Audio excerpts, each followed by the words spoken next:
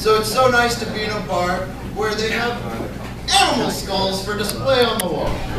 Complete juxtaposition, that is wonderful, guys. Now, I don't know any of you, and so I like to treat a first comedy set with a new group of people sort of like a first date, you know? And so the first thing that I like to tell people about on a first date is that I self-identify as a queer because it makes it impossible to emasculate me. And you gotta be on your toes when you wear jeans as tight as these, you guys. It's true. The second thing I like to tell people when I'm on a date is that I volunteer in a medical facility comforting the sick. Yeah, thank you very much. Thank you very much. It's called the world famous Cannabis Cafe. Perhaps you've heard of it.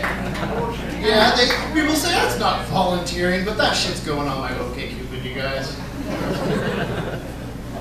Now, I was recently at the world famous Cannabis Cafe, and on the wall they have a poster with all these different types of weed. You know, like they worship it or something. They got all these wonderful names like White Power or Unicorn Fuck, you know? And they had this one type of weed on a poster. It had its own poster. And it was called Jack Wreck. Which if you smoke a lot of weed, you know that's just a cross between Jack Ferrer and Trainwreck. But if you don't smoke a lot of weed, you might get the reefer madness and jump to conclusions and decide that it's shit that is so good you start driving your car and jack it till you wreck. I don't know. Probably bad first date material. A little more about myself. I live in Salem. Actually, I live in a town called Kaiser. It's connected to Salem. The only difference between Salem and Kaiser is that there's a road that divides the two, and that you don't want to be from one side. Like Springfield here. I'm from the Springfield of Salem. Bear with me. I live with my brother. We've got a dog, a cute little Weimaraner, and my brother's got a 17-year-old kid.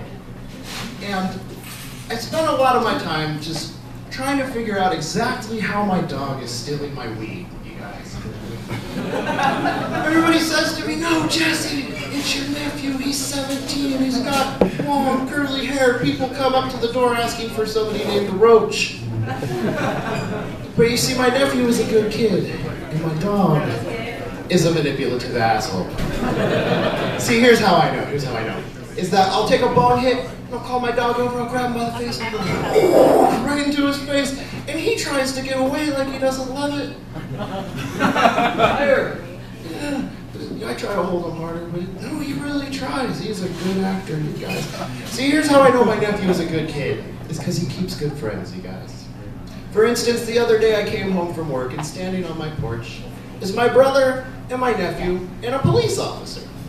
You know, so he keeps good friends. You know? They're always playing games, mostly tag. Cop's always it. It's a little weird. Now I thought I had recognized the cop standing on the porch from the night before.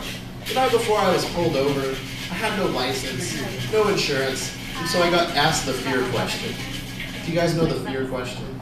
It's, is there anything I need to know about inside of your car? Any drugs, guns, or weapons? To which I said, yeah, I've got a gram of weed and a pipe under the seat. And the cop had the audacity to say to me, that's less than an ounce, right? To which I responded, yeah, it's about a 1/28 of an ounce to be precise, officer.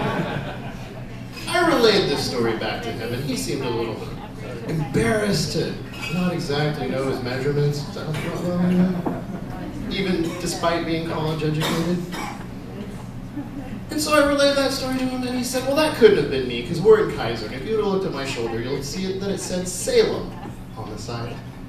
And I said, oh, I'm sorry, officer. It's just, you know, I made this mistake because, you know, all you white folks kind of look the same to me.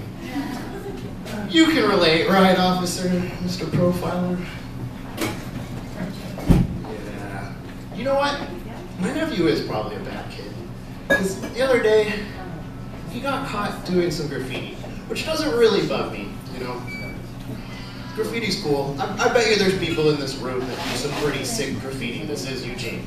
But he did it to somebody's house, which is really fucked up.